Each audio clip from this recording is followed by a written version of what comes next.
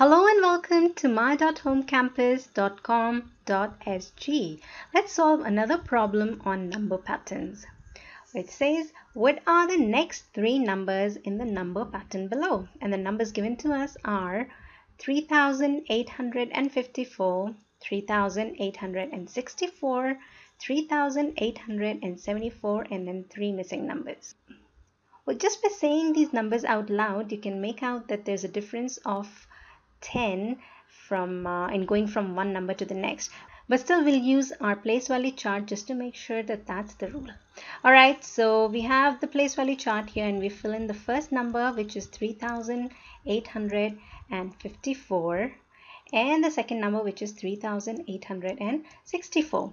Now we see that between the ones there is no difference, between the tens there's a difference of 1.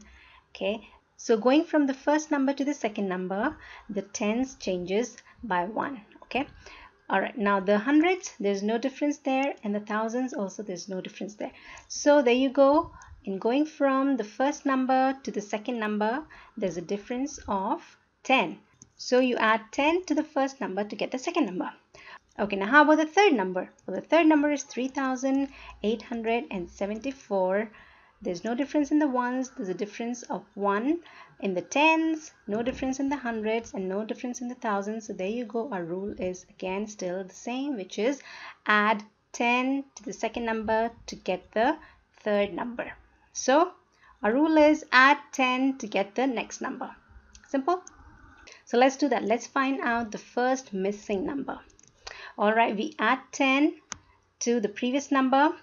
So no difference in the ones, there's a change in the tens place by 1.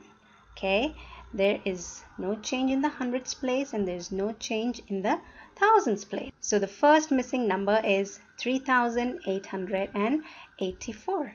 Similarly, to get the next missing number, we add 10 again, and we get 3,894. All right, now lastly, the last missing number. So we add 10 to the previous number. So no difference in the ones place digit. So the 4 is still 4. In the tens place, we add 1 to the previous number. Okay, so 9 becomes 10. Now we can't put 10 here in the tens place, right? We can only put one digit. So we put the 0 here, and we carry over the 1 to the hundreds place. And then we add the carried over 1 to the 8 in the hundreds place, and we get a 9. Okay, and the thousands place digit doesn't change, so it's still 3. So although there is no change in the hundreds place, because we carried over the 1 from the tens, the 8 became 9. That's how we do addition, right? If we add 10 to 894, we get 904.